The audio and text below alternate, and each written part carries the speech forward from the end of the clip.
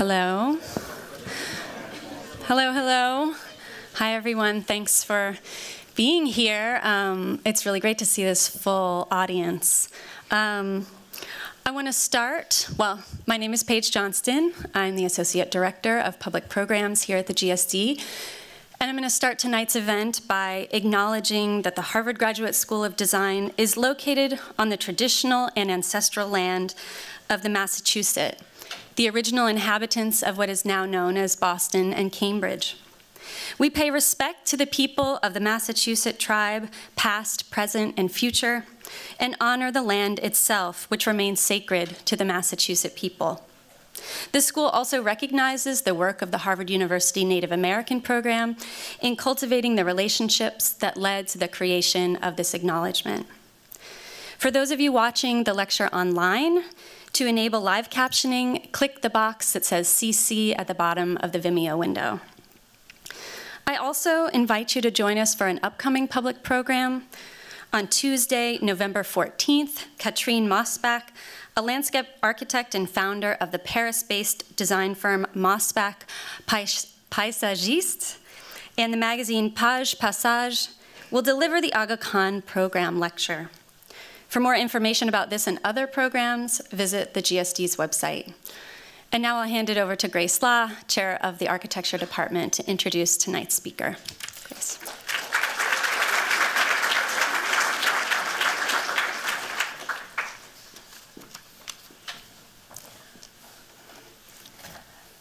Thank you all for being here.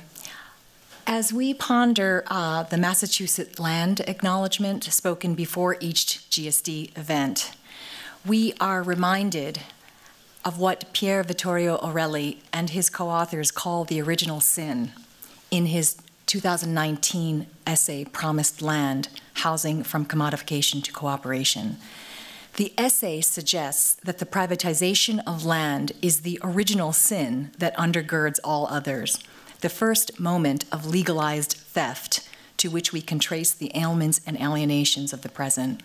Spoken bluntly, they state, there is no housing affordability without access to land. This fundamental fact is especially foundational for Pier, whose work is deeply concerned with issues of housing, domesticity, and how we live together. The essay further explicates the historical arc of private property, the inner workings of its political economy, its profound consequences on the present, and on alternative models of housing, all with the scholarly rigor so characteristic of Pier Vittorio's writing. Educated at the Berlage Institute and TU Delft, where Pier earned his PhD in 2005, he is the author of countless books. To name a few, The Project of Autonomy, Politics and Architecture Within and Against Capitalism, The City as a Project, and one of the newest, Architecture and Abstraction. With his design practice Dogma, he has authored a myriad of additional titles, Loveless, Minimum Dwelling and Its Discontents, and Living and Working, among others. He is prolific, yet what is perhaps most powerful about Pierre's work is that, on the one hand, he holds the historian's command of the past in order to explain the present. On the other, he deploys the tool of theoretical provocation as a speculative, projective instrument for architectural imagination. In this twinned approach, Pier deftly pursues design, spatially identifying, critiquing, and intervening in the opportunities of the present. Some characterize such pursuits as utopian, often interchanging the terms theoretical and utopian. Yesterday, however, Pier was so generous as to indulge me in a podcast interview for Talking Practice, in which he was careful to make a distinction between a utopian project versus a theoretical one. For Pier, the work of Dogma is decidedly theoretical, not utopian, as his critics have espoused. Why is this distinction important? The word utopia itself offers us some clues. From the Greek ou, which means not, and topos, place, utopia literally means no place or not place, a word whose first use in Sir Thomas More's 1516 book, Utopia, writes an account of a fictional imaginary place where an ideal society organizes itself socially, culturally, architecturally and geographically on a remote island away, very far away from the real. For Pier, his pursuits are the opposite in that they are grounded in the exigencies of the built environment, the very real problems of our cities and society. And these projects could most certainly be physically realized. So, to be careful not to confuse the unbuilt with the utopian, the theoretical project proposes to design the mechanisms and forms that underwrite society and collective life in this time and in this place.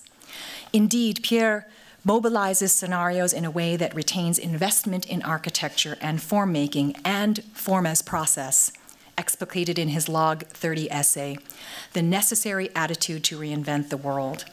Throughout his projects and writing, Pier oscillates between what has been, what is, and what might be. This dialogue is not naive to the reality at hand, but rather intervenes in it, operating with speculative specificity and foresight in the margins between a place and many a place. One such example of Pierre's prescience is his influence on our own core for pedagogy. In 2015, for the 41st issue of Harvard Design Magazine Family Planning, he wrote with his partner at Dogma, Martino Tatara, an essay on the idea of transforming office space into domestic dwelling. Dogma's proposal converted a specific office block in Brussels that diagnosed a similar decline of the corporate office for us to study in Chelsea, Massachusetts, providing inspiration for our own Core 4 housing studio coordinated by Jenny French. The generic office building and its uncertain future becomes the site to repurpose the ubiquitous empty space plaguing the contemporary urban landscape. Pierre's influence on our school, albeit at a distance, is acute, and I'm very jealous of EPFL, where he leads a course entitled The Origins of Modern Domestic Space, which is a 3-year trajectory dedicated to a comprehensive history of dwelling. Like his essay prefiguring our Core 4 pedagogy, Pierre's work over the last 20 years invests in what we now recognize as the most pressing contemporary concerns of the city. For example, the crisis of housing, and investigates these issues through our core disciplinary tool of drawing, sometimes even in pencil and ink. As we see in his meditations on composition, projects like 30 non-compositional drawings entitled The Marriage of Reason and Squalor, Pier leverages representational and formal economy, techniques of collage, one-point perspective, and abstraction to underscore the instability of program and to evoke the potential within the anonymity of industrial or generic architecture. In considering these drawings and Pierre's approach, an architecture of abstraction, he is careful to suggest that abstraction is not a deliberate retreat from the world, but rather arises from the material conditions of buildings themselves. So tonight, Pier Vittorio will share a body of Dogma research on the architectural form of the Longhouse, so far exhibited at the Triennale di Milano and the Toronto Metropolitan University. Recalling his previous prolific work on typology, he challenges us to reconsider conventions and to more deeply contemplate the collective past and future of our built environment. Please join me in welcoming Pier Vittorio Aureli.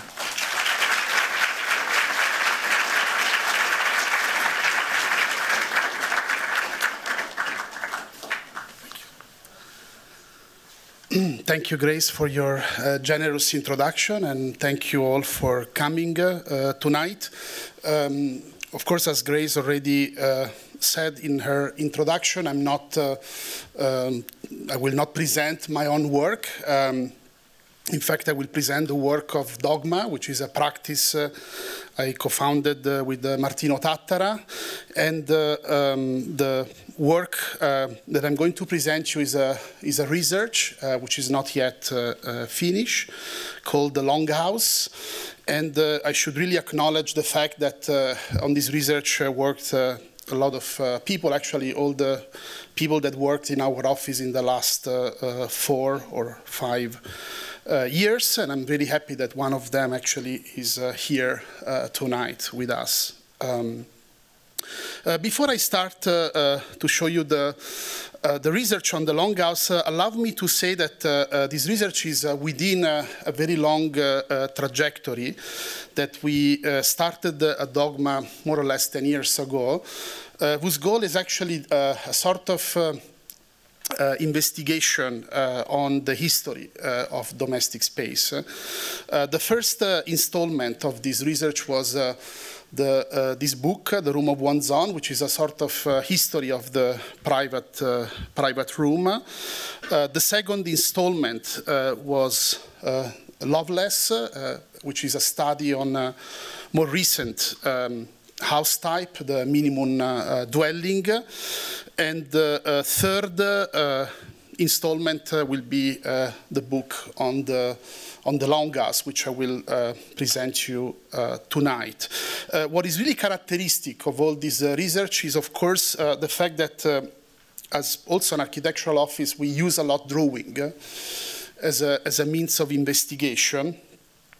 But these drawings are not abstractions from history. So in a way, the books are a constant dialectic between historical specificity, but also the graphic investigation of the artifacts that the case studies that we approach in this work. And this, of course, is also the case of the Longhouse. A lot of images that you will see tonight, not all of them, of course, are in fact drawings that we have produced at Dogma. The Longhouse actually can be defined as a long and narrow house, which can contain an extended family, a kin group, a clan, a community, and a village. The word actually originated in medieval England, exactly more or less between the 14th and 15th century, so at the end actually of the Middle Age, when this type of habitation, which was very common among peasants, started to gradually disappear and became actually prerogative only of wealthy peasants and landowners. And it's at this moment that the word Longhouse really addressed a very specific type of habitations. Interestingly enough, in the 19th century, when English and Dutch travelers went to Southeast Asia, they apply actually this name to habitations that existed especially in the island of Borneo. But of course, in this case, the Longhouse was not actually the house of a family or an extensive family like in England and Scotland, but often was a house that contained an entire village. So in a way, although the house was a very different kind of household, they actually applied the same name. At the same time, the term Longhouse was popularized by the self-taught anthropologist Lewis Henry Morgan in his very well-known study on the League of the Haudenosaunee, which actually he published in the mid of 19th century. As you might know, the studies of Morgan on this very important native people of North America had a huge influence also on Marx and Engels. Actually, Engels' critique on the family, property, and state was really based on Morgan's writings.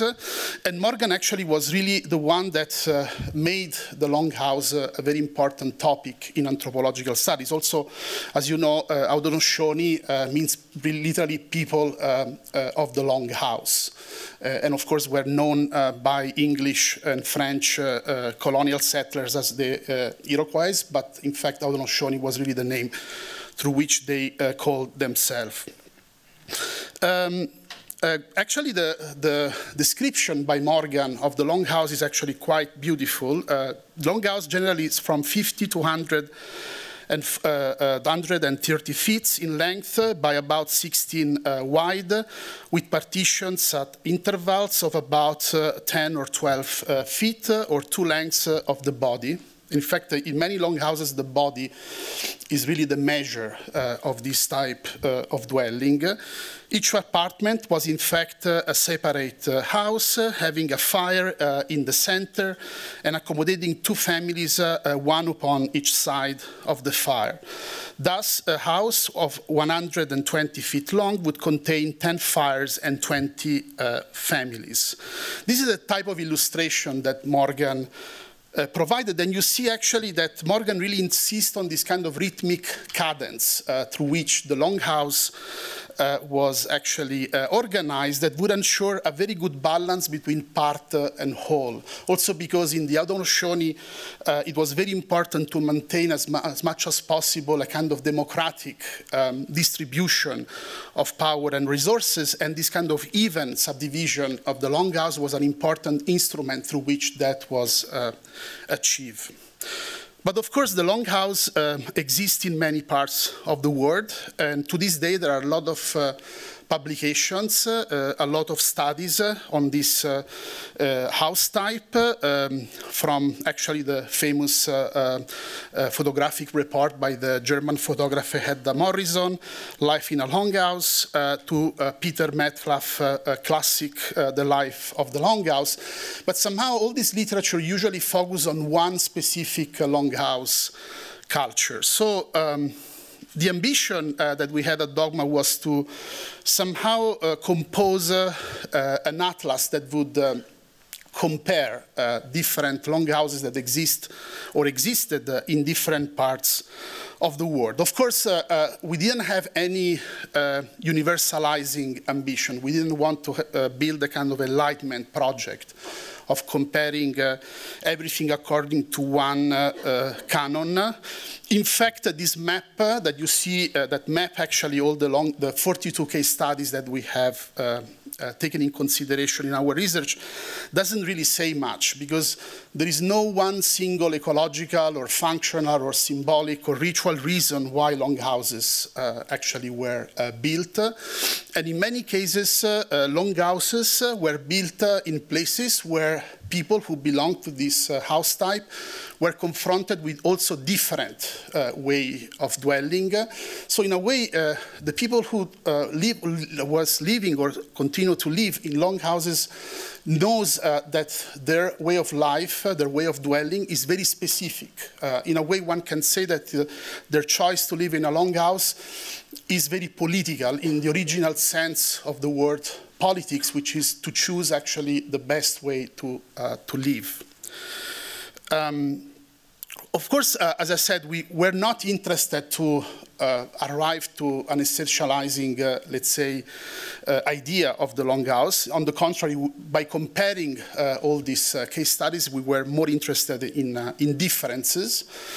But we also didn't want to shy away to make some general remark. And here you see actually three very different examples. The Gogodola actually longhouse in Papua New Guinea, the Salish Sea plank house in the northwest, in the Pacific Northwest, and the Banden Karemik longhouse in Bilani, Czech Republic. So longhouses that were built in very different places at very different times.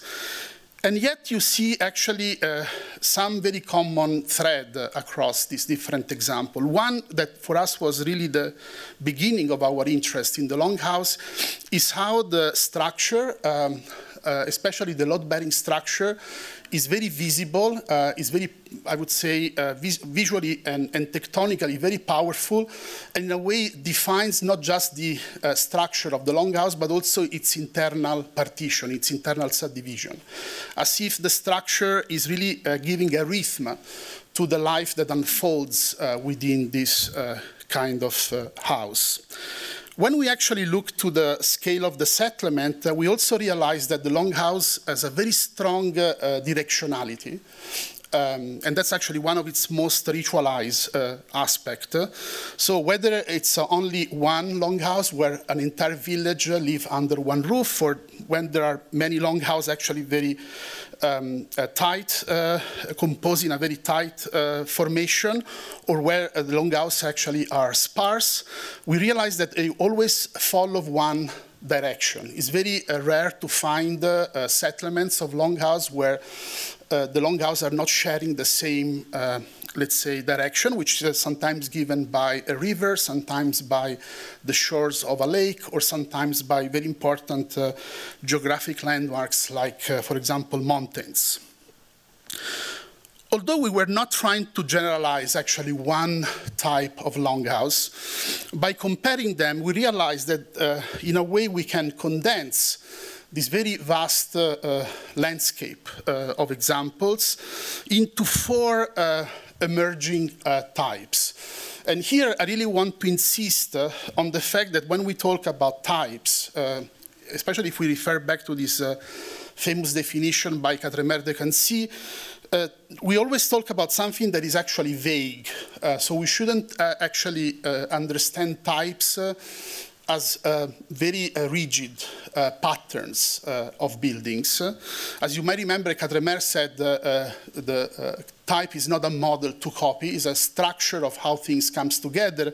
And in fact, I would say that even these diagrams are in a way misleading, because in fact they already suggest a very strict geometry for the organization of the building. And yet, allow me to use them to address these 4 possible, let's say, types. The first one, of course, is the veranda type, perhaps one of the most remarkable, where actually one big space that goes across the whole length of the longhouse gives access to more private households.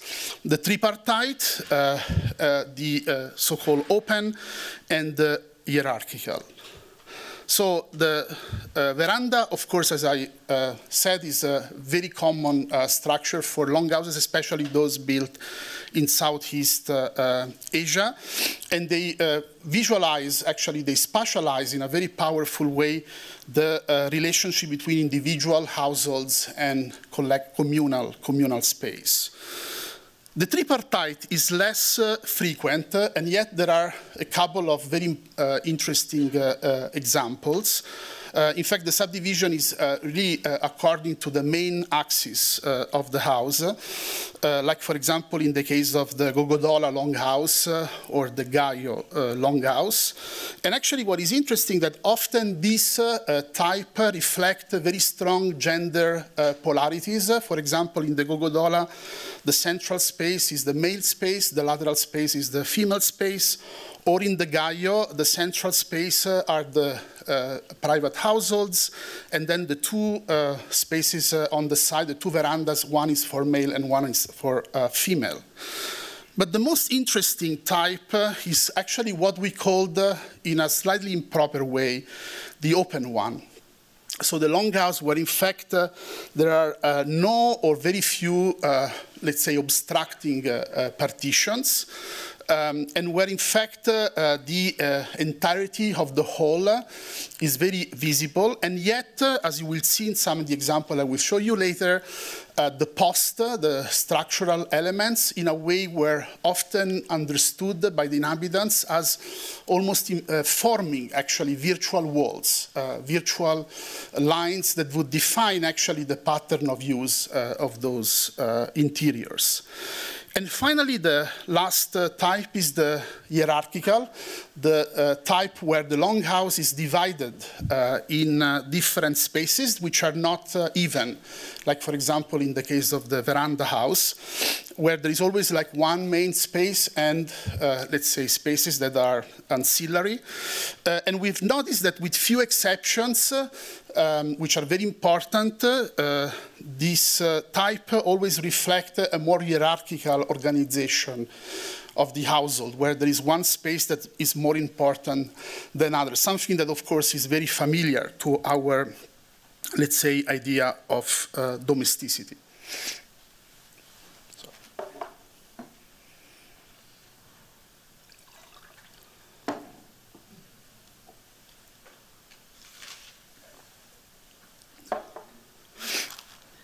So let me now sketch 8 tentative theses about what really the Longhouse is about.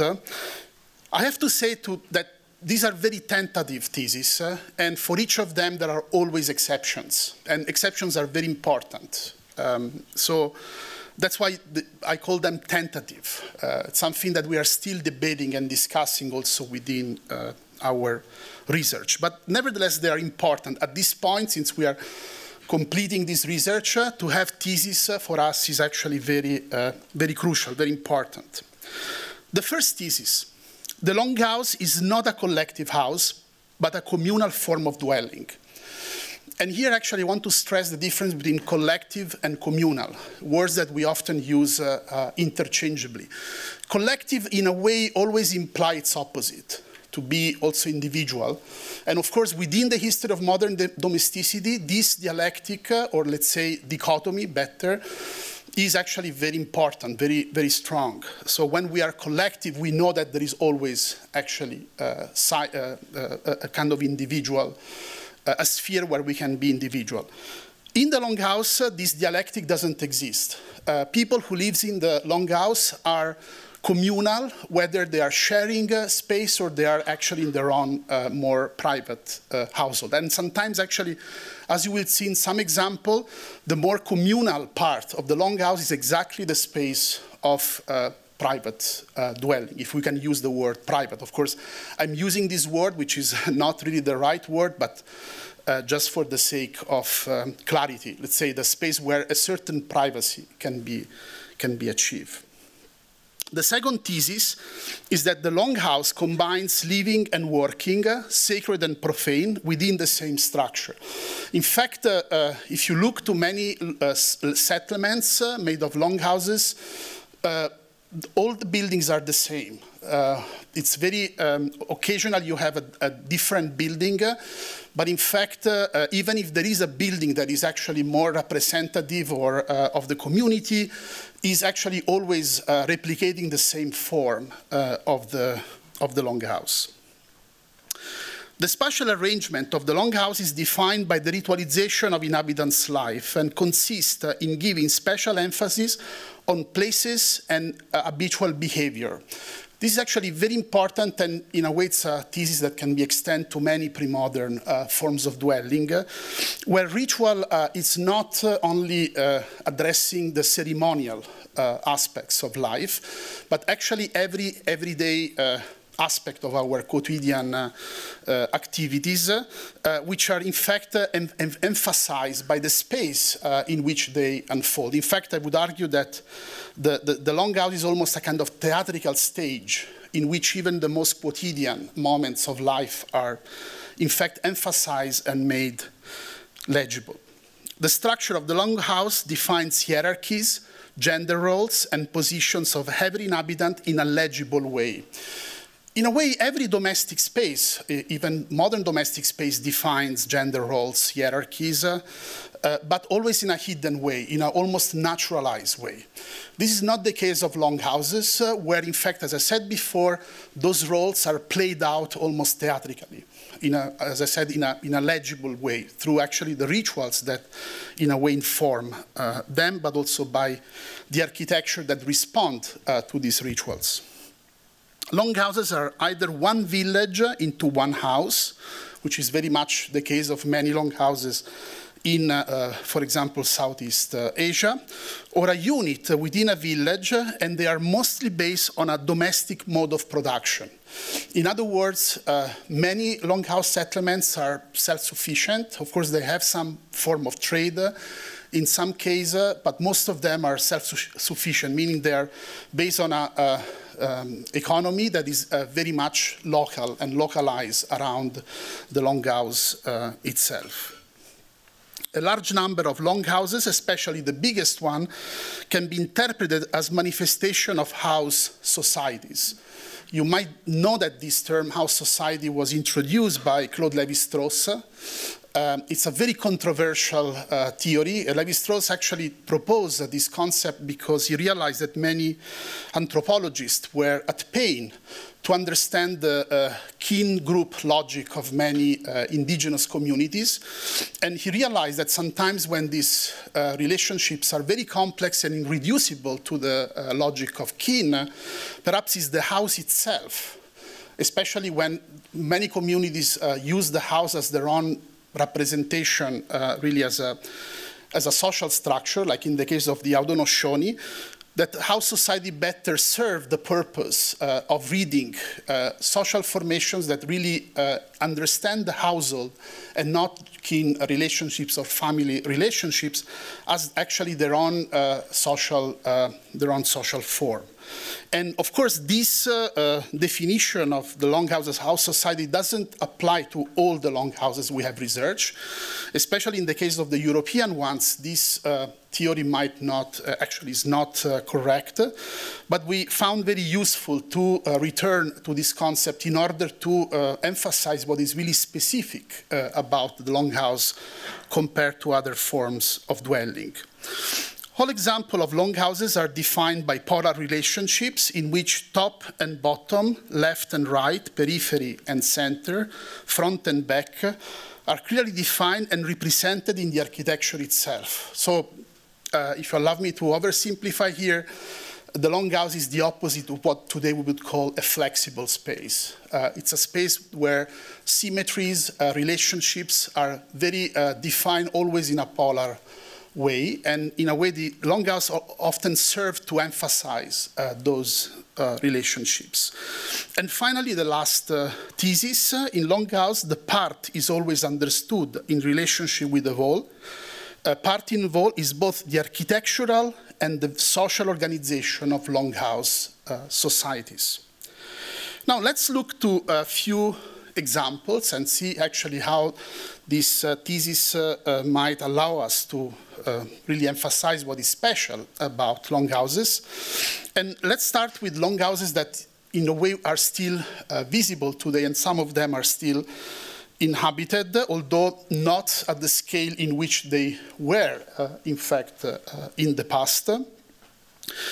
One should say that the states actually made any effort in the history of Longhouse to discourage people to live in these forms of dwelling, so not many have remained actually to be seen in their original form.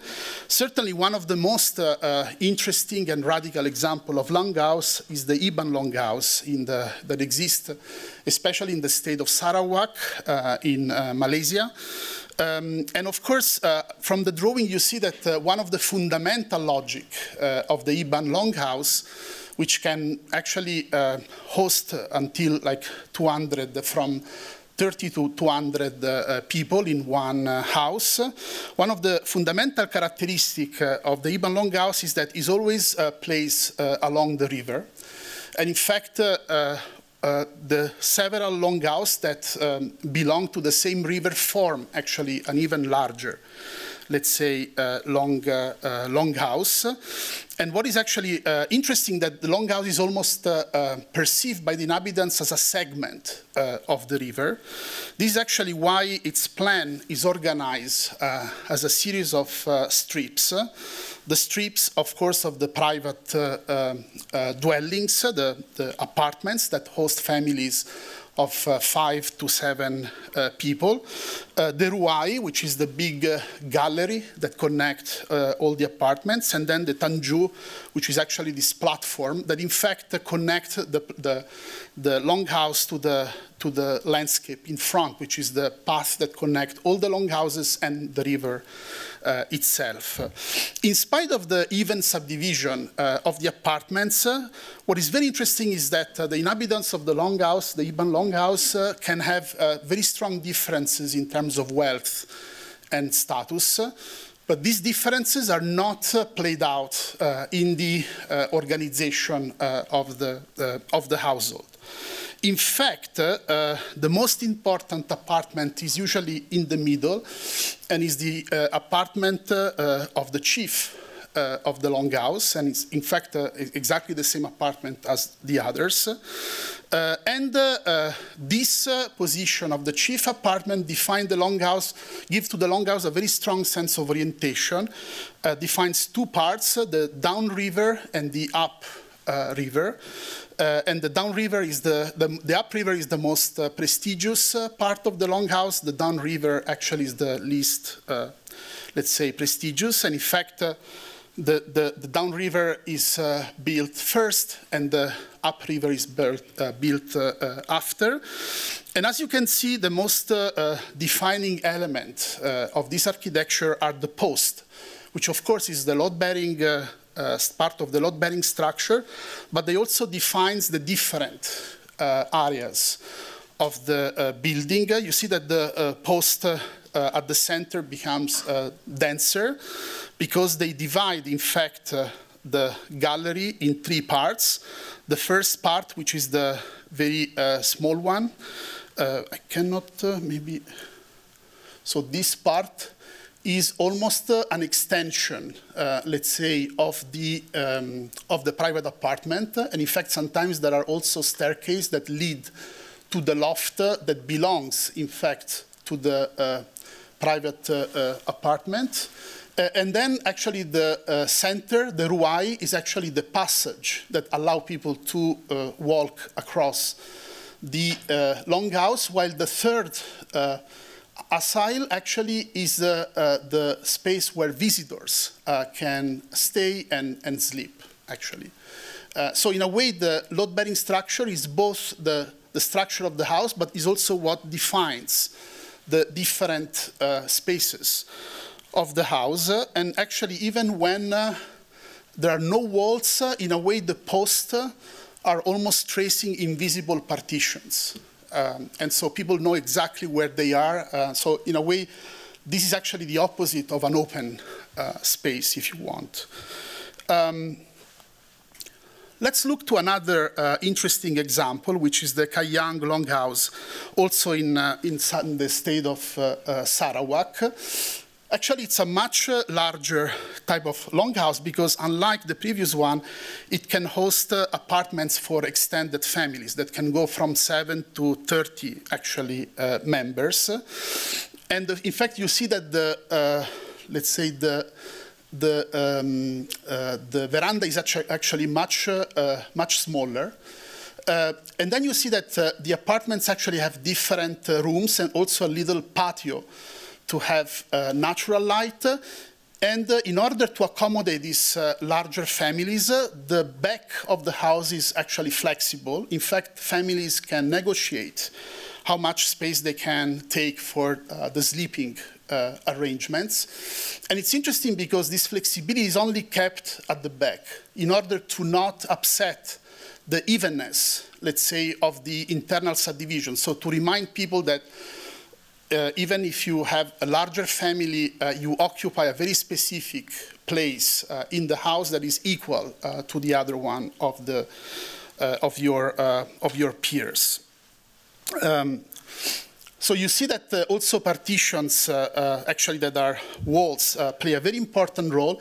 Towards the veranda, the walls are very impermeable, but the walls that divides the different household actually have some kind of openings and permeability so that people are constantly aware, especially in their own private houses, that they are living next to their neighbors. And this sort of awareness of having neighbors is one of the fundamental characteristics of the Southeast East Asian longhouse. And in fact, this is very visible in one of the most interesting examples of Southeast Asian longhouse, the Jerai Longhouse in West Kalimantan, Indonesia. And of course, as you can see, the organization of this longhouse is very similar to the previous one. You always have these private apartments for families, and then this very generous veranda. You see that both the apartments and the veranda are striated, are organized as a series of strips, and each of these strips actually is identified with a different kind of program. So for the inhabitants of Longhouse, the idea of program and function actually is very, very important. And in fact, sometimes this is defined not only by posts, but also by platforms. And then, of course, you have the classic bipartition, gallery, veranda, and private apartments. Yet, it's exactly this organization that led many, especially Western scholars, for a very long time to understand the Longhouse as a sort of, let's say, juxtaposition of collective and individual spaces. Yet this reading has been contradicted by a famous anthropology scholar, Christine Halliwell, who wrote actually one of the best text essay that exists on the Longhouse, Good Walls Make Bad Neighborhood, because she argued that if you look to the Gerai language, Sawa, of course, means outside, and of course, the Sawa is actually the veranda. Lawang means inner area, but in fact, the word Sawa is synonymous with Ramo, which means free, available to anyone, and by anyone means anyone, so not only the inhabitants of the Longhouse, but also people from outside the Longhouse. And then Longwang is actually synonymous with Yang direct, which means that which pertains to the self. And in this case, the self is not the individual self, but is the self of the Longhouse itself as a community. So she concludes that the Longhouse, the Gerai Longhouse, is not a private household and a Longhouse community. So you don't have this dichotomy, private apartments and then the shared space, but Longhouse community and those outside the Longhouse. And in fact, the Longhouse really symbolize we towards others. And in fact, Christine Holloway was very impressed by the way in which people were living in those Longhouses. She realized that women, for example, were spending a lot of time inside their so-called private dwelling, sitting alone, and she realized at a certain point that it was as they were speaking by themselves, but in fact, having their back against the wall, they were speaking to their neighborhood across the wall. So in a way, she argued that the real communal space of the Longhouse is in fact the space of the so-called private apartments. And of course, this completely changed the logic, the idea through which we identify collective versus individual or communal versus private. So in a way, to conclude this first overview, we can say that the Longhouse is really sort of gradient, a system of thresholds that constantly mediate the relationship between privacy and publicity, but in every space of the Longhouse, the idea of communal way of living is always actually reinforced, especially by the evenness of the subdivision of the spaces. So this really reinforces the idea, the thesis that we were presenting before, the idea of part involved, which means that parts are always understood in immediate relationship to the whole. And of course, this idea is very much the case of many Longhouses that were built actually in this continent, especially if we look to certain examples like the famous plank house built by the Salish Sea people, a land that extended from contemporary British Columbia to Washington, the state of Washington. These houses actually were very big. They were known as plank houses because they were covered by planks made of cedar. The structure, as you can see, was very imposing. So there were these very imposing posts. The Salish people actually were living here only for the winter season, from November to March. And then they would actually live as hunter-gatherers. And when they were not living in the Longhouse, they would dismantle the planks because they were very precious.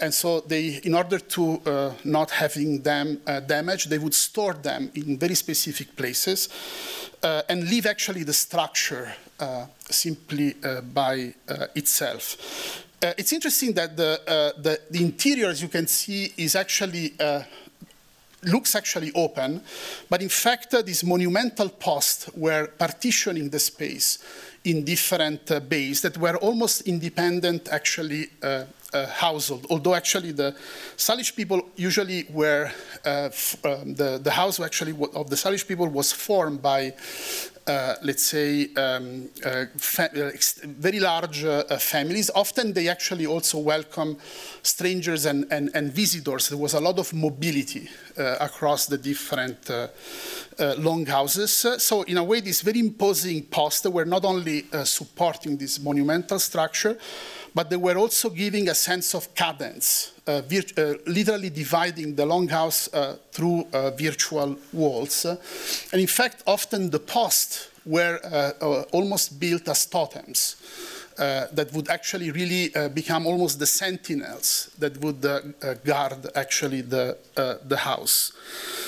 A very similar logic is present in one of the most interesting, in my opinion, example of Longhouse in North America, which is the Huron-Wendat Longhouse. This is a very famous example from the Mantle side on Ontario, which is a settlement that existed between the 16th and 7th century, so pre-contact.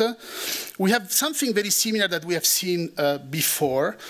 We have, in fact, a structure that very much define a system of bays made by post. You see this very strict relationship between post and earth.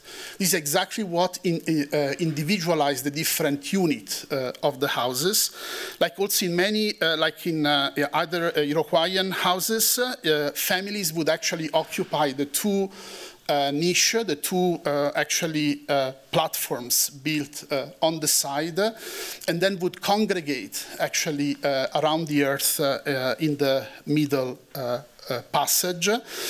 In fact, it's interesting because here we see a sort of interesting metamorphosis between an open space and a system of what we'd call quasi-rooms, something that constantly mediates between the totality of the longhouse and then the individuality of each component that builds, the social component that builds actually this unity. What is also interesting is to see how there is almost the furniture, the structure, the architecture are only one element. And this was actually not only a matter of functionality, was also a reminder to these people of the strong sense of unity that was crucial for their own community. And in fact, this is a characteristic that we can see across many longhouses built both in North America but also in South America. Somehow, although there are hierarchies, sometimes not all of them are based on egalitarian societies. Like, for example, the Wendat, of course, is a very egalitarian society, or the Salish people, but the Tucano or the Marubo actually have, let's say, more hierarchical relationships. But in all of them, there is always an understanding of the whole. So there is always an understanding of the community as a whole, and everything actually is both visible, but within this visibility, there is always, let's say, a space for retreat, a space for individuality. In fact, in many of these communities, this balance between personhood and the whole community was always the main concern. And the architecture was really an instrument to maintain that balance in the right way. And of course, this balance is exactly what becomes compromise with another type of longhouse, where in fact hierarchical organization is actually more present.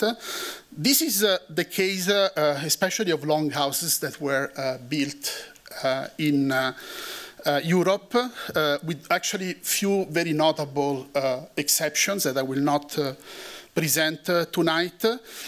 One very important example is the Iron Age longhouse that was found in northwestern Europe. This is a very famous example, the Verdessen-Vierde settlement in the Bremenhaven region in northwest Germany.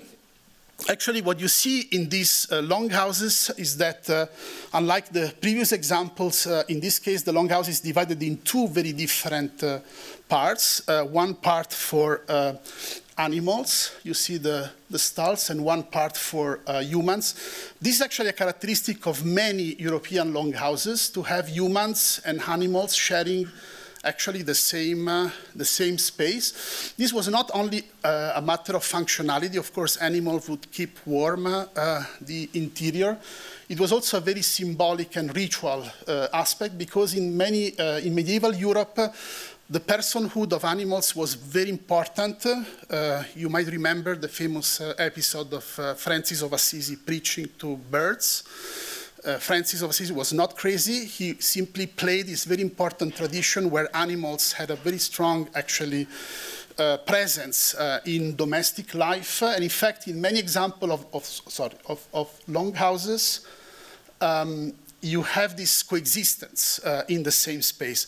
At the same time, of course, this created a very strong imbalance, division within the space of the longhouse, and especially the presence of only one earth instead of the distributed earth that we have seen before made one sector of the house more important. And in fact, usually the position of the entrance, the position of the earth would define the more public area of the houses, and actually the most important places for sleeping were usually the ones that were very far away from these two elements. So in a way, the organization of the longhouse here becomes more hierarchical, and in a way prize one specific member of the household as the most important, let's say, actor in the space.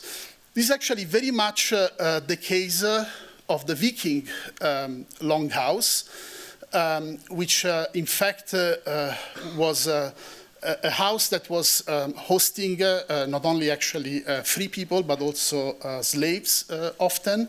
So the house actually was often organized in order to create certain strong hierarchies within the distribution of space. Also, there is something very interesting when we look the settlement form. Vikings, of course, were, especially in the late period, they knew Roman cities and Roman city making. And here we see one of the rare examples where the longhouse, which is the anti-city model of house par excellence, start to actually be used to create actually something that looks like a gridiron. In fact, you have this very awkward combination of the longhouse with the structure that later on would become the structure of also of the modern city. When we look to the interior, we see actually how the interior is much more hierarchical. You have this very big space in the center, which was usually a very ceremonial space. In fact, in the hierarchical type, there is really an emphasis on the house as a ceremonial place rather than as a ritual place, where in fact ceremonies are very aggrandizing to the household. And then we have these ancillary spaces that were usually either the more private spaces, especially for the family, or let's say the storage. This unevenness becomes actually even more important in the medieval longhouse. And here actually we have one of the most really debated and interesting example, which is actually taken from the village of Warren-Percy in Yorkshire, England. It's a village that was destroyed in the 15th century with the enclosures, with the eviction of peasants from common land. In fact, Warren-Percy is often used by archaeologists as one of the best examples to understand the open system, the common field, let's say, the open field system in medieval England. You see that each house, which would host one extended family, has already actually a sort of private space, which is actually the famous toft, the garden, let's say, that existed around the house. But you see something very interesting, that certain houses actually start to settle with a different direction. They're very similar, they're also longhouses, but they don't settle according to the common orientation of the other houses. These were the manorial houses, the houses of the feudal, let's say, lords, which were in fact richer peasants. So as soon actually they acquired that status, they would in fact change the direction of the houses to make them different from the rest of the community. It's interesting that even the church would follow the common orientation of the peasant houses, except the manorial houses would actually disrupt that orientation. And in fact, it's interesting because the manorial houses then internally, they were not that different from the houses of the peasants. Actually, what was different was that they became bigger and they would change, in fact, the orientation. Inside, these houses were very similar to the example we have seen before. Usually the entrance was more or less in the middle. Next to the entrance, there would be the earth. And then the position of the entrance would divide the house into the byre, the house for the barns for the animals, and actually the house for the family. And you see here a very interesting moment where the open space of the Longhouse start to be actually partitioned with very low, low walls.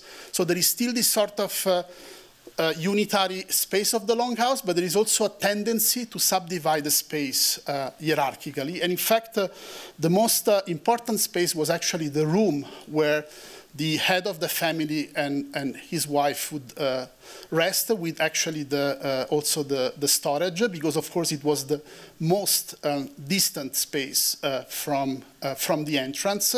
So in a way, although the space is more or less still a unitary space, there is the beginning actually of dividing this space into different hierarchically organized rooms. And yet, it was actually the roof that maintained this unity of the house. In fact, in Warren Percy, we see this tension between an incipient fragmentation of the domestic space that, in a way, goes towards what would become actually the modern subdivision of domestic space into specialized rooms, but also the tendency to maintain the unity of the house, and this kind of idea of the unity of the house, which is achieved especially through the roof, through the carpentry of the roof, is one of the fundamental property, architectural and spatial property, let's say, of the Longhouse. And it's exactly that property that will be compromised by the late medieval Longhouse. Here we have a very interesting example from Letterford in Devonshire in England, which is actually one of the few examples that we can still see of a medieval English Longhouse. You still see the bipartition of the house into the byre for animals. You see actually on the here, and then the main house, which here is divided in two spaces, the main hall and actually the bedroom, the room for rest.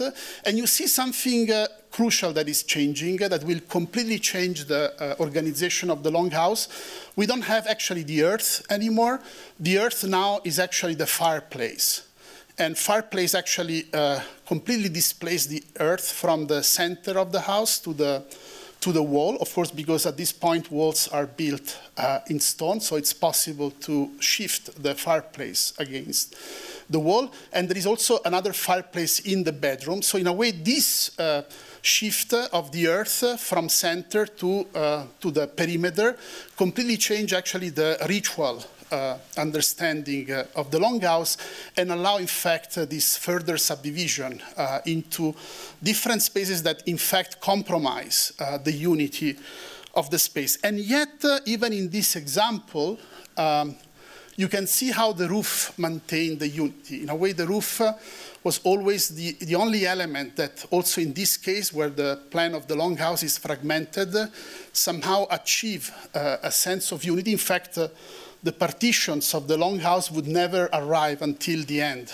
of the roof. We would always leave actually the continuity of the roof, in fact, visible. So if we compare these plans, we see actually a very different tendency than the examples we have seen before. We see how the fragmentation into specific places start to actually disrupt the unity and the rhythmic cadence of the Longhouse. And in fact, it's interesting that especially these examples,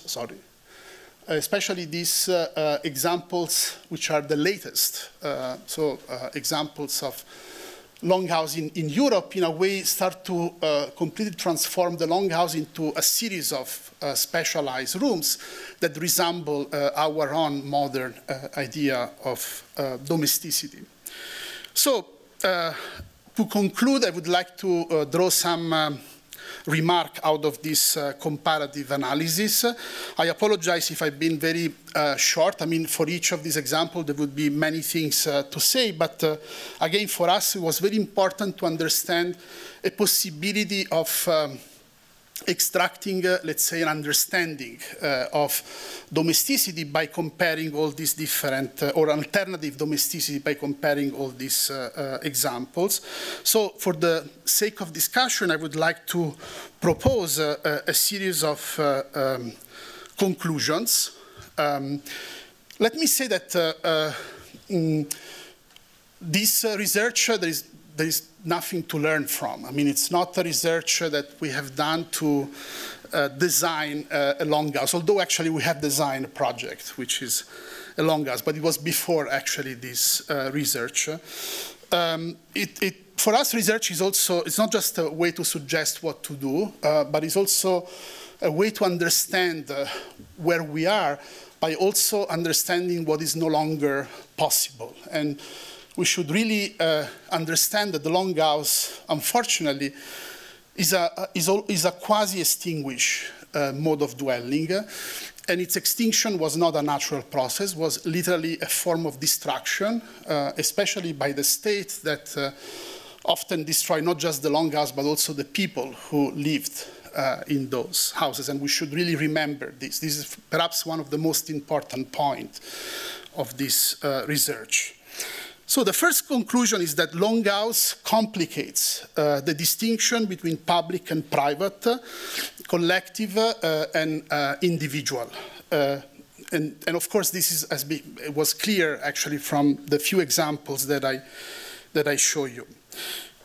Tenancy in the Longhouse is never defined by private ownership, but by multiple and reciprocal customs of use and possession. And this is exactly why Longhouses were destroyed.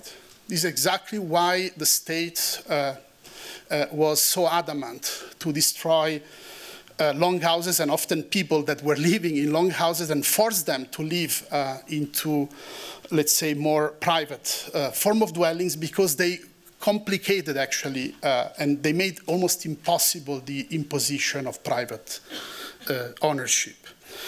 The Longhouse puts in crisis the very idea of architecture as a form of building, defined by the division between project and construction, intellectual and manual labor. All the Longhouses that you have seen were built by the people who live in Longhouses. They were responsible for let's say, building, the extraction of material, the assembling of material. So in all the examples that I show you, even the most monumental, there was no specialized labor. There was no division of labor. Everyone was involved, of course, sometimes with different tasks in the building of Longhouses. Therefore, I would like to propose two more provocative, let's say, points following this one that I just mentioned. The first one is that the Longhouse challenge the idea that a strong spatial formal order is always the outcome of an imposition. So the Longhouse really is an example of how also self-sufficient communities in a way use architecture to give order to their own way of life. And the idea of architecture giving order, of course, has a very bad reputation in our, let's say, postmodern times, but it's exactly how Longhouse people use this specific way of dwelling, not just to have a shelter, but to give a very strong, almost theatrical form of order to their way, to their form of life. And this led me to the final point, which perhaps is the most, in our opinion, provocative. The Longhouse suggests the possibility of a strong, regular, legible building form without architecture, if we assume that architecture is based on the division between intellectual and manual labor. And perhaps this, for us, is one of the most, maybe the only thing from which we can learn from the glorious but also tragic history of the Longhouse. Thank you.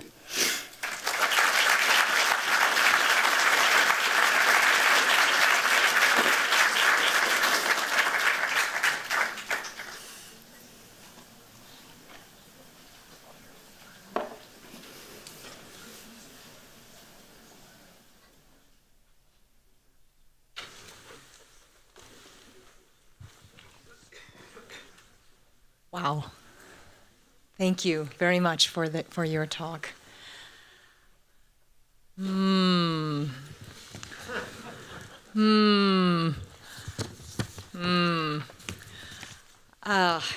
Wow. So I usually talk a lot, and so it's kind of a moment for me if I'm not able to speak at the moment. I think that your talk was breathtaking in so many ways, and describes just this incredible possibility. It opens a really incredible set of questions. I think, and I'm also going to open it to the floor because I know there are a lot of people here who would like to ask. So I couldn't help but in the beginning of your conversation, you had mentioned that one of the critical aspects of the Longhouse is not we shouldn't describe it as collective, because of course the collective represents there's a binary attached to that collective versus the individual, and that communal is the real underlying definitive quality that we need to look at. So I am curious when I think about that. Is there really no possibility for the emergence of a Longhouse in contemporary terms, in the present? I would love for you to tell us or give us your thoughts about that. Well, of course, when we started the research, we have very similar question. We were interested in the Longhouse because we thought it's one of the most striking example of collective dwelling. But then, studying carefully all these cultures, we realized that there was something impossible today to reconstruct, because for these people, the Longhouse was a universe. It was actually their own orienting existential device, which is uncomparable to the way in which we experience our form of dwelling. And especially was a form of dwelling with few exceptions, especially in the last examples, where there was no the sense of legal private ownership. And of course, our own way of dwelling is completely subsumed by forms of ownership that would prevent even the most quotidian aspects of those houses, the way they were built, the way they would access land, the way they would take care of the land. So we are very careful in this research not to suggest too easily that this type of habitation can become like a model for contemporary dwelling. We are, on the contrary, we see this more as a cautionary tale. And especially what we want to make clear through this research is how our modern idea of domestic space was built on the premises of the destruction of alternative forms of dwelling and alternative forms of life. So it's really a research that emphasizes what has been lost. Whether we can recover that in its totality, it's something that goes beyond our research, and I would almost suggest it would require almost the abolition of all the actual social order that we have now. So. Yes, well, and I think that's one of the things that was so striking to me. Of course, the East Asian, the Indonesian examples, the Malaysian examples, those societies are deeply cooperative at their origin, and when you look at the European examples and you look at the the English examples, you begin to see of course the influence of the nation state, the privatization of land, and even in the example of the manor, the way in which the outward display of wealth and capital is foregrounded very prominently in the European version, though we still, of course, understand that to be pre-modern. So that's interesting because it's almost as if the East Asian, and I don't know if you found this along those lines very in a pronounced way, but it does seem to me that there's that collection it definitely speaks to a different kind of cooperative near socialist organization, even though, again, I think it's, maybe you could talk a little bit about that. No, actually, this is very interesting because I should say that it's not entirely correct to say that the European examples are already, let's say, into a logic that is the logic, let's say, of more modern, let's say, way of dwelling. Also, there are examples that I didn't have time to show, like the Neolithic Longhouse of the Karamic culture, which actually were very egalitarian. And actually, even in European feudal society, actually, there was a great deal of cooperation among the commoners. And often feudal lords have to respect that very carefully. So there was actually, although feudalism has a very bad name, actually in feudalism, peasants had a lot of control of their means of production. And whoever actually was the lord had to constantly negotiate with them very carefully how much he could extract from these people. And in fact, even in many medieval villages across Europe, especially in France, in England, you see this sort of, yes, there is a difference between the manorial house and the peasant's house, but the peasant's house are all the same. I mean, there is a very strong sense of unity and cooperation. So in a way, it's interesting, feudalism, yes, there is hierarchy. In fact, the feudal lord is in charge to a certain extent, but then all the other people are very cooperative. They are very, let's say, organized in a way that is actually very even. Resources are very well evenly distributed.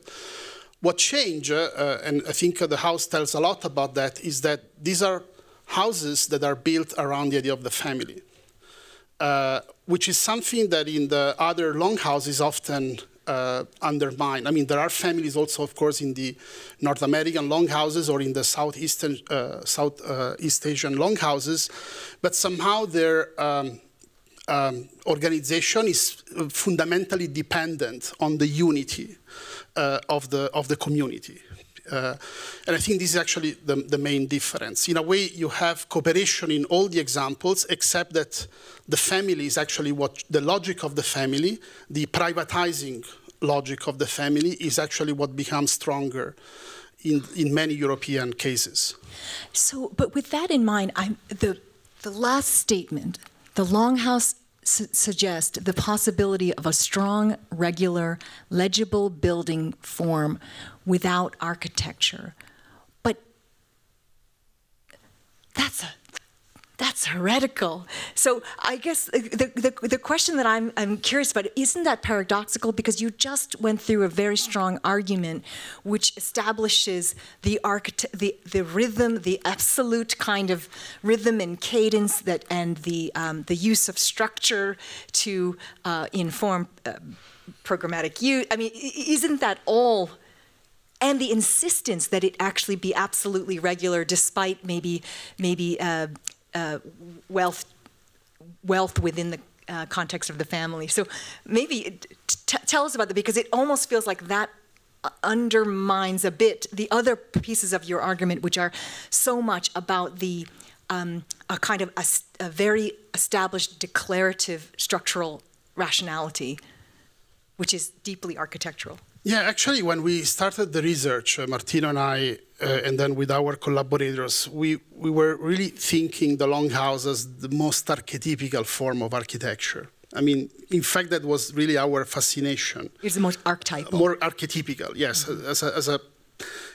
as an architecture on steroids, if you want. Mm-hmm. An architecture that really played out all the most essential aspects of what we can define architecture, of course, from a Western perspective. But then, of course, we realized something that is very obvious, that the building of these longhouses was never, even the largest one, which is, of course, something that is common to many forms of pre-modern dwelling. But, of course, what becomes impressive in the longhouse is that they are very big. And their building was never based on division of labor. Now, we have to understand that what we call architecture, arcane tecton, the institution of architecture always, from antiquity, imply a division of labor between design and building, between what Vittorio called reasoning and building. No? In the longhouse, this dichotomy doesn't exist. The longhouse actually are, as I said, very strong, regular, imposing, I would say, forms of building, but for us, they're outside architecture. If by architecture we define a building knowledge that is premises on the distinction between design and building. Right. So the longhouse really is an example of how a very monumental form of building cannot be considered architecture. And in a way, this is, for us, the most important lesson or point that we encounter in our study of the Longhouse. That's a very clarifying point. I know we have a lot of people who are very curious to ask some questions, so I'm just going to hand it over at the moment. Thank you very much for a fascinating presentation. I was wondering first whether your distinction between the collective and the communal owed something to the classic sociological distinction between Gemeinschaft and Gesellschaft. And then my second thing, I was wondering also if, you're not actually, by the end, a little bit reinventing this idea of the pacified, pre-modern, pre-pre, etc., as if there was no conflict in these longhouses, as if violence had been only when, modernity and architecture, of course, were born. Because, which is very often, anthropology tends sometimes to have these very pacified vision as opposed to the deep division created by modern society. So I wanted to hear you about that because, you've insisted a lot about the organic nature, the social bond, very, as I say, Gemeinschaft, but there is actually an immense nostalgia at work usually when one draws this kind of position. So I wanted to hear you about that. Well, regarding to conflicts, yes, there are actually, there were a lot of conflicts, not so much within those communities. For example, the Iban are known to be very, they were very famous also as warriors, but within their community, they were very strong in keeping, in playing out their own eventual conflicts in a very ritual way, so to make them possible, but also to not let them to escalate and disrupt the Longhouse. And this is very true of many examples. In a way, the Longhouse was really a mechanism not to eliminate conflicts, but to play them, to ritualize them. And for example, we know that in the case of the Salish people, there were almost non-existent rates of crime. I mean, there were really societies that have no, let's say, these conflicts would not disrupt into lethal, let's say, confrontations. So I would say that there are conflicts, but the Longhouse, unlike actually modern domesticity, where conflicts are repressed and then they, explode without any possibility to control them. In Longhouses, there was a great deal of negotiation, of constantly playing out, almost in a ritual way, possible disagreements. In order to allow this to happen, this is very true of many the First Nations, for example, but at the same time to also keep them not escalate into violent confrontations within actually the community. So, of course, this does not apply to all the examples, but it's something that often recur in many case studies that we have examined. Regarding the nostalgia, I mean, we really try to work on this research by not having any nostalgia, but having, I would say, almost a sense of desperation of how our modern way of life is based on the destruction of any possible alternative that these examples represent. So no nostalgia, but yes, a bit of desperation, yes. I'm also beginning to understand why our hallways in the office suites, maybe that's why we haven't exploded yet, because we're having lots of conversation through the walls. Okay, next. Anna Maria.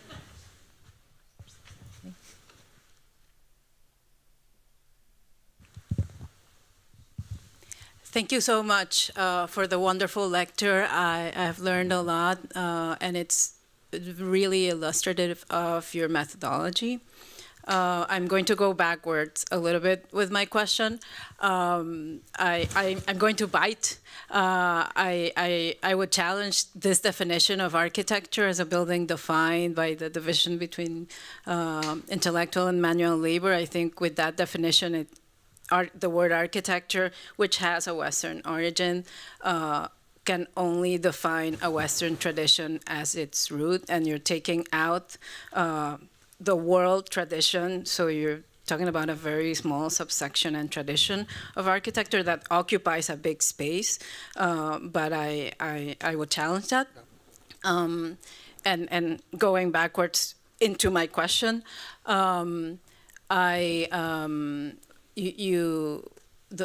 your method of thinking about the Longhouse as a typology, in naming it Longhouse, when it has many names in each of these cultures, you've pointed to Catherine de Quincy and Claude Lévi-Strauss and other authors.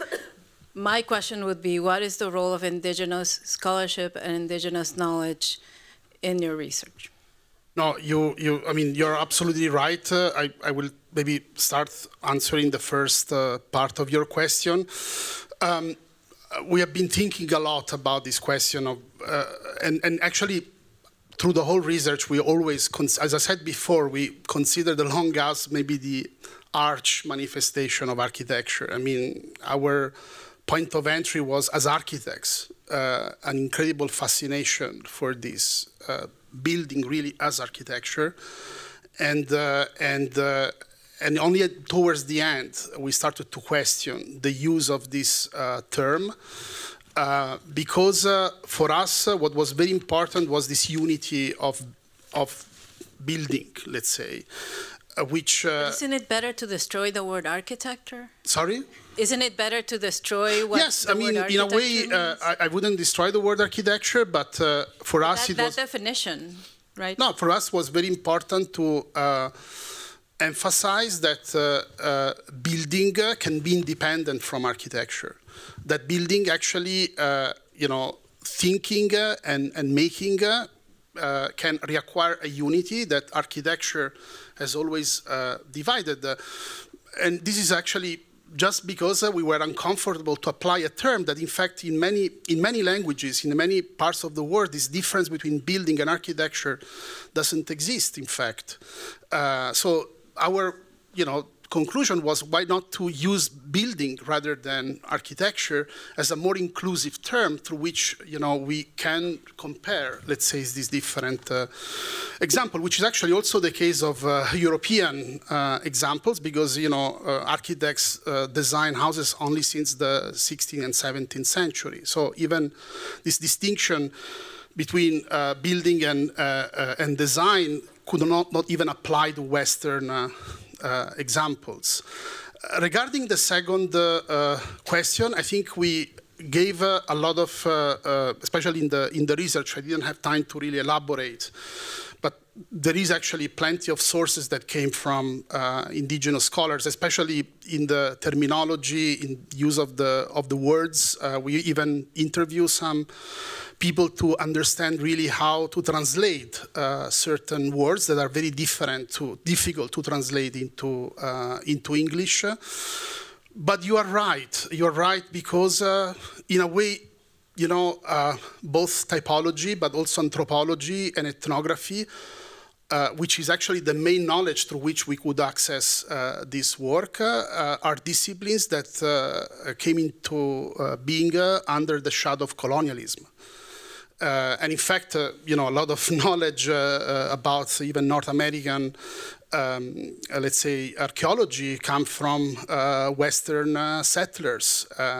So in a way, you're right. I mean, it's another part of this tragedy is also that a lot of knowledge of these houses come from those actually who contribute to their destruction. But there's, I just want to say for my students, and then I'll give out the mic, that a lot of that knowledge is still there, yes, and yes, it's important for communities for that to be present. Perfect, thank you. We have a question. Thank you. Thank you very much. I'm interested in the idea of this nostalgia, and you said that there's no present form for these longhouses. If we think of it not as a horizontal longhouse, but perhaps as a vertical longhouse, we do have a lot of skyscrapers, which are essentially a form of high density and proximity. And in the way that today the family unit has changed, but we do live in a very dense environment, how would you, and the research that you've posed, maybe offer an opportunity for the way that we live today and in our societal context? Yeah, thank you for your question. Well, I think one of the, I mean, why it would be impossible today to have longhouses is that the land use that we have with private property force buildings, as you said, to go vertical. So the idea of having a building that is, in most of cases, one-story building, so it has a very generous footprint, would be very difficult, almost impossible. I don't think skyscrapers are comparable to longhouses, especially going back to what I was saying before, because the skyscraper being structurally a very cost a lot actually to build skyscrapers. They requires so much capital that this is not the case of longhouses where all the labor was in fact from the community itself. And this was very important for, actually the idea that longhouses were built with local materials was not just out of necessity. It was for people that inhabit longhouses a way to reinforce their attachment, their symbolic alliance with the place in which they were living. And this actually makes them today very difficult to establish, although as your colleague was saying before, there are cultures that still resist to build and live otherwise, but under a lot of pressure, let's say. Yeah. Saw a lot of other hands. Oh, right in front. Sorry, I'm looking up there. You're right in front of me. First, thank you for your wonderful presentation.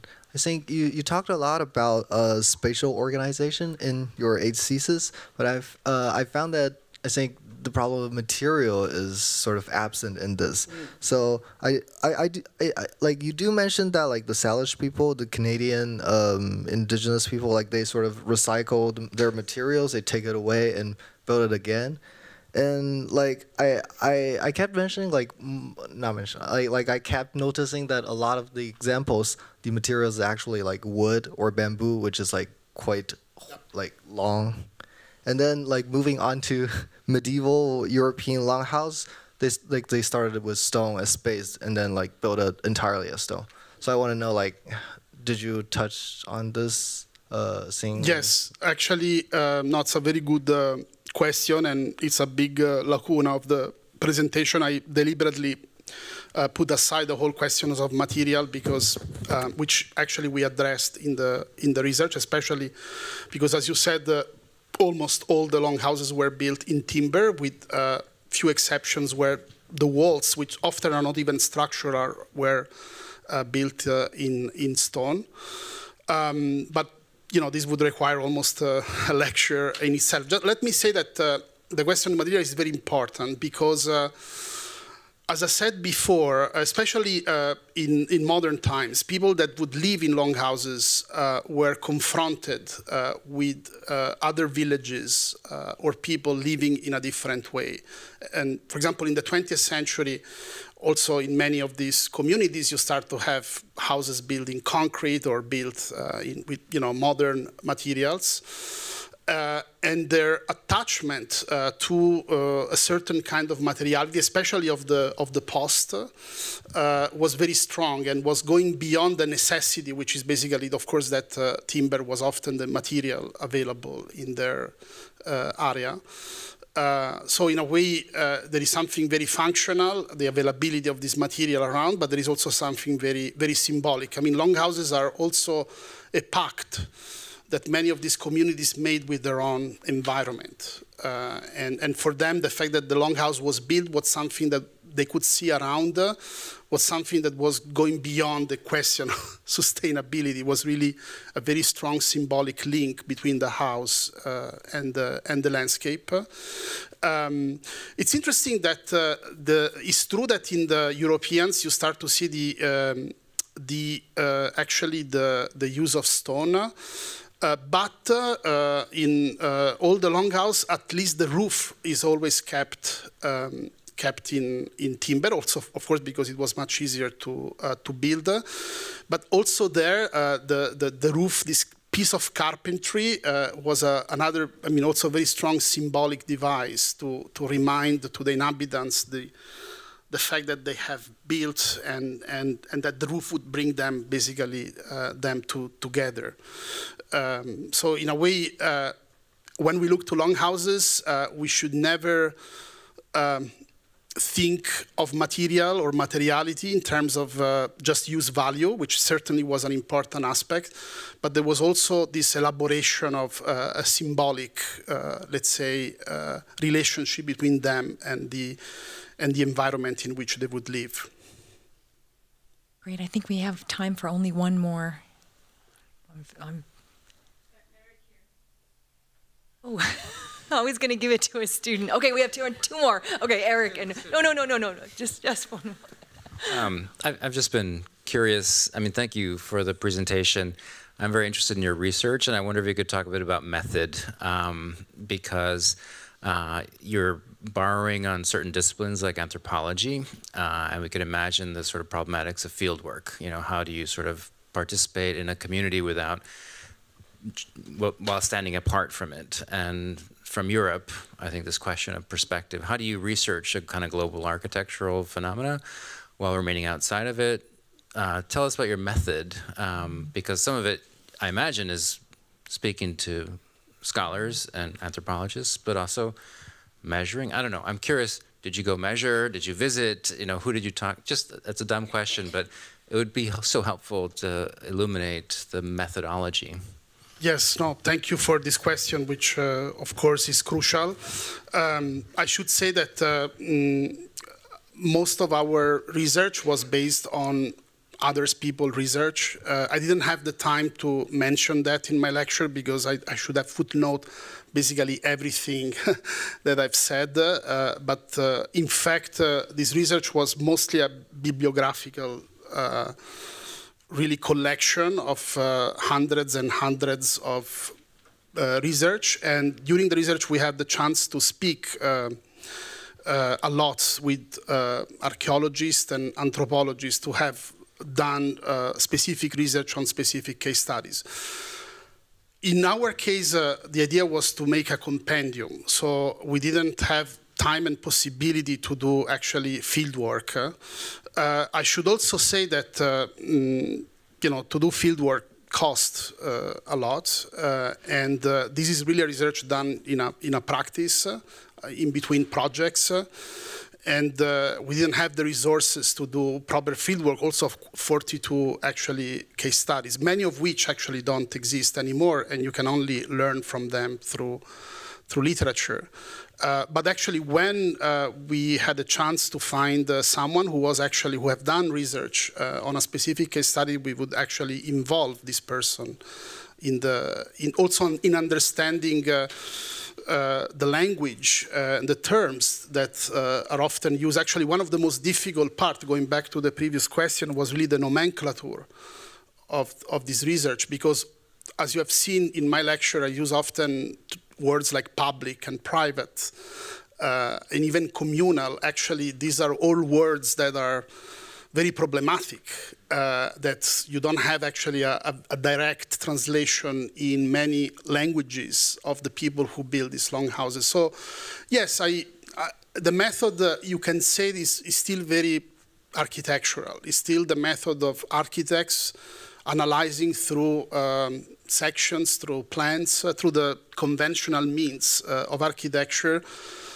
cultures that in a way challenge that tradition. But I have to say that for me, the tension between the object of research and the method that we use was one of the most fascinating struggle through this whole work. Yeah. We have a last question here. Yes. My question is very, very closely related. I'm wondering, after having done all this research, if you could speak directly to what you feel are the possibilities and also very critical limitations of kind of architecture engaging with ethnography as method and with anthropology more broadly, especially given that it's a very much criticized and also very self-critical field. Yes. No, in fact, we were very aware of that, we really were very careful in constantly defining the perspective through which we were looking to these examples. As I said before, this is really an architectural research at the end, which use a lot of sources that come from anthropology and archaeology. And we know that these disciplines are very intertwined with the history of colonialism. I mean, the idea itself of ethnographic research, ethnos means the other. So in a way, these are disciplines that consider everything that they study something other.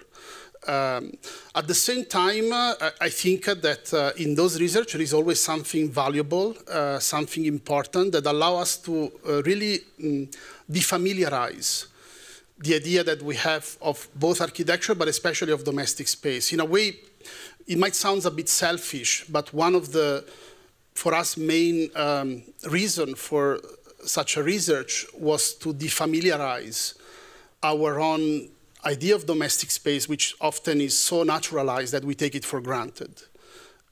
So in a way, looking to these models is a way to understand that what we inhabit today is only one aspect of a multiplicity of way of life that unfortunately we have lost or destroyed.